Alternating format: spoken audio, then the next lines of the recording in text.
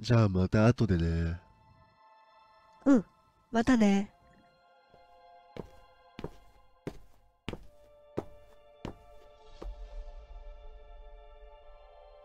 あれ、鍵が開いてる。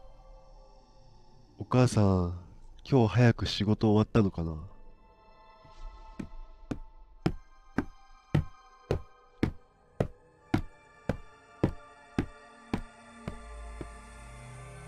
ただいま。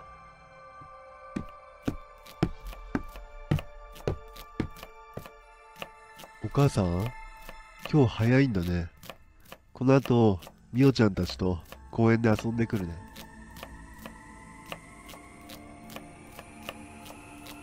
ねえ、お母さん、聞いてる？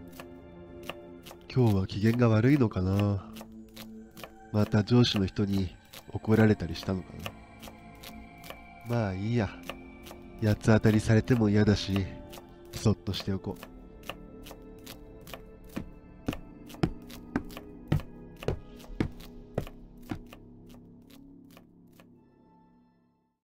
お待たせ。りょうたくん、遅かったね。ごめんごめん。何かあったの？なんかさ、帰ったらお母さんが家にいたんだけど、ちょっと変だったんだよね。変って？話しかけても何も答えてくれなくてさ、今日は仕事のはずなのに家にもういたから、会社で何かあったのかな。大人にはいろいろ事情があるからね。たまにはそういう時もあるんじゃない？うちのお母さんも仕事でうまくいかなかった時はものすごい不機嫌だし。あれ、お母さん、機嫌治ったのかな。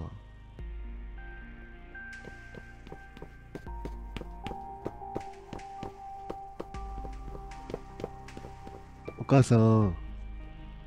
あら、りょうた。今日は公園にいたのね。なんだよ、さっき家で言ったじゃん。何言ってるのよ。お母さん、今仕事が終わったところで帰るところなんだから、そんな話するわけないでしょ。え、それよりも、晩ご飯何食べたい？いや、特に。じゃあハンバーグにでもしようかな。もう少ししたら帰っておいでよ。うん。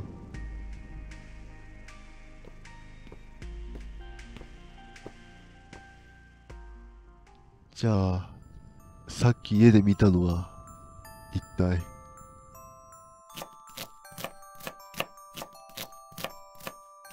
高評価お願いします。チャンネル登録、コメントもお待ちしています。ベルボタンも押してくださいね。